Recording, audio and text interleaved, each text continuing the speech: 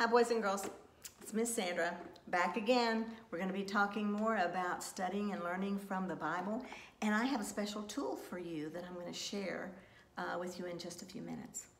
Remember, we said that when you read or when someone reads a Bible story to you, that there are some things that you should do to help you really understand what you have just read. One thing you should do is look, who is this story about?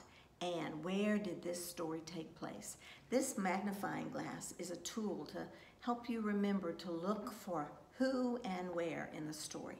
Another tool to use is this one. This is a giant question mark. Look, here it is right here. And it says stop. That stop means this. When you come to a word that you don't know or that you don't understand, stop reading and get someone to help you with that.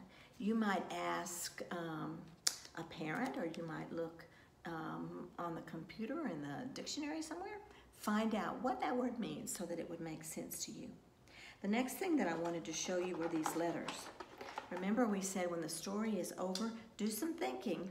Think about what happened first in the story, think about what happened next in the story, and think about what happened last in the story. And then the next part of that is to really think about what this story means to you. What is Jesus trying to tell me, or what is God trying to tell me in this story? Figure out what the lesson might be in it. And the very last thing is, what will I do with this? What will I do for this to make sense? That's what we've been talking about this whole time. Now, I brought something I wanted to show you. This is the Bible. Some of you can read this Bible easily, and we're going to be reading from Luke chapter 15. But I chose, instead of using this Bible, which is perfect but has no pictures, I chose to use this one. Some of you might have this Bible. It's a Jesus storybook Bible. And right here is the same story that I just showed you. It's right here. Now, this is a Bible, and the one I showed you before is a Bible. The one I showed you before has many more stories about Jesus. This doesn't have all of his stories in it, but it does have some pretty good ones. I'm going to read this story to you. It's called The Friend of Little Children. But before I read it, I want to show you something else. This. If you've been coming to or listening to these lessons, these Wednesday afternoon lessons, you are familiar with this. Look, there's the little magnifying glass right there, the one I just showed you. So when you read a story about Jesus, the first thing we want you to do is put in your head what's going on. What's going on in this story? What's happening in this story? Put it in your head and ask yourself the who and the where, and stop. What does that mean? And then this says first, next, last. What happened first in the story, next in the story, and last in the story? Now, see all those little hearts? This says hearts. Put this Bible lesson into your heart. What is Jesus asking you to do? What is God telling you to do? And the last little yellow box says hands. And that means, what will I do with this lesson? How will I share this with people? What will this mean to people who may not know this story about Jesus? This is a little bookmark. And because it's a bookmark, this is where you keep it. You keep it right in your Bible to save your place. And then when you read a story, you have that bookmark handy to let you know or remind you of the things you should do when you're trying to learn what these stories mean to you. So I'm going to read to you, and when I'm finished, I'm going to ask you the questions that are on this bookmark. So you be a good listener. Here we go. Here's the first page. This says, The Friend of Little Children. The Friend of Little Children. Jesus' friends were arguing who was the most important helper in God's kingdom. I am, James said.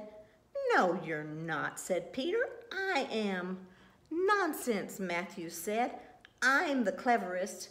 No, you're not. Yes, I am. Yes, no, am too. This silliness went on and on like that for some time.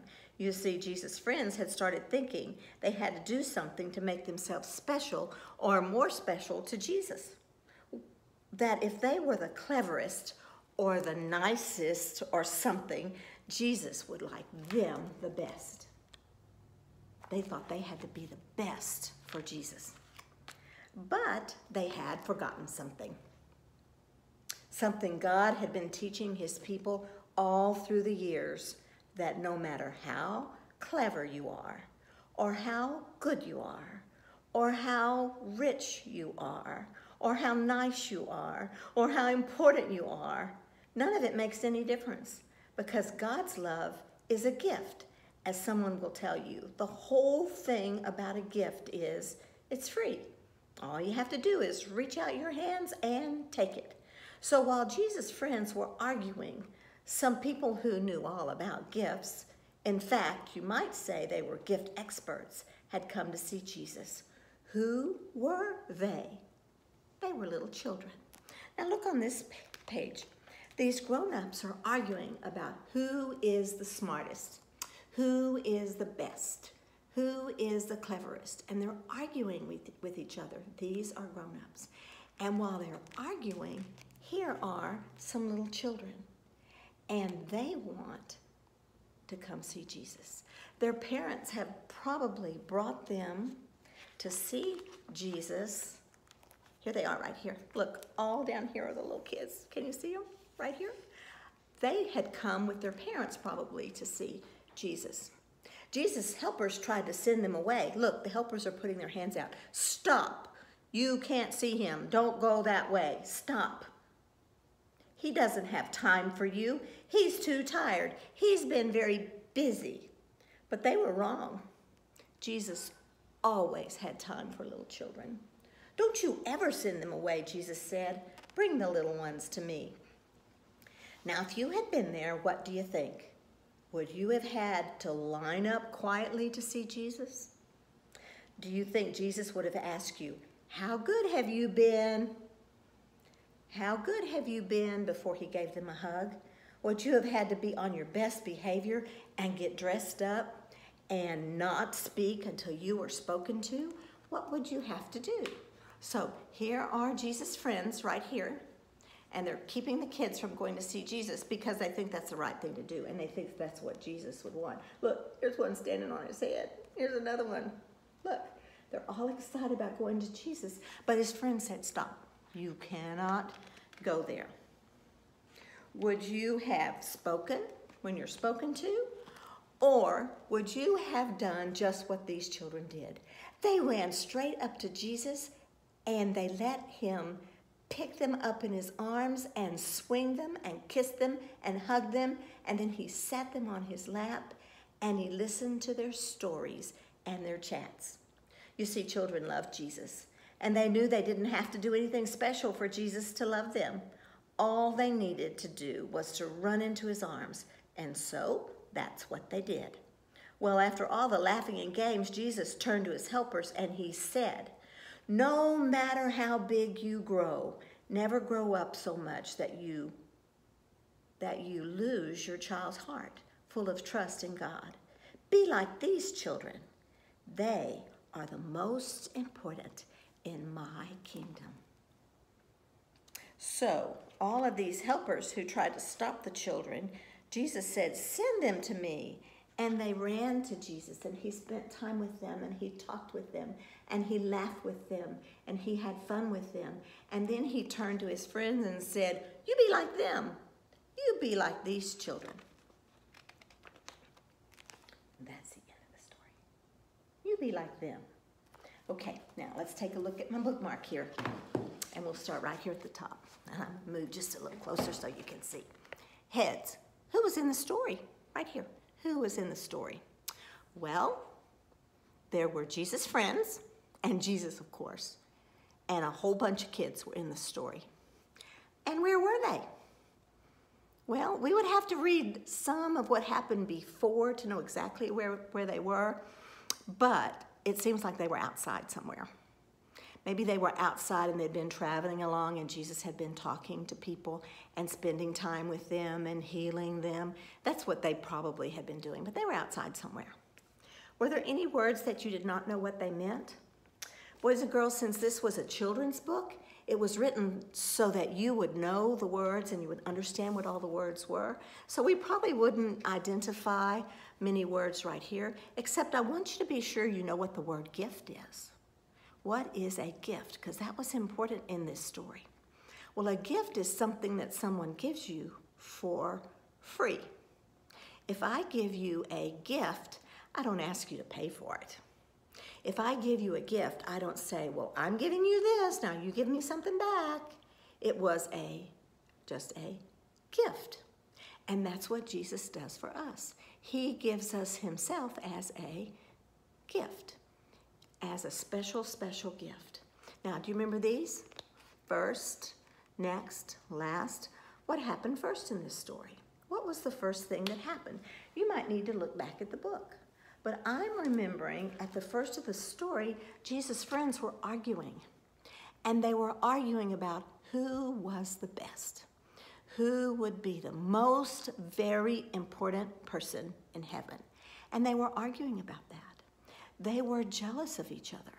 They wanted Jesus to love them the most. And they were thinking that I've done all these great things, so he must love me the best. They were arguing.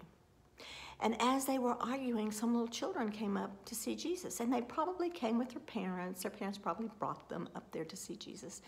And as they moved towards him, those friends of Jesus stopped them. That's what happened next. And they said, stop. He's too busy for you. He's so important, he just does not have time for little kids like you. So you go away. He does not want you or need you nearby him. Go away. And when Jesus heard that, he said to his friends, stop that. You let those little kids come to me. You let the children come. And they did. Maybe some of their parents took them, but some of them just ran up to Jesus. And they were laughing and they were smiling, and he was talking to them. He was touching them and he was hugging them. He loved the little kids. He loved them a lot. And you see that blue L? What was the last thing that happened? The last thing was that Jesus turned to his friends and he said this, you be like these kids. You just be like them. You have an open heart, and you love me, and you trust me, and you come to me. And don't you worry about trying to be the best at something.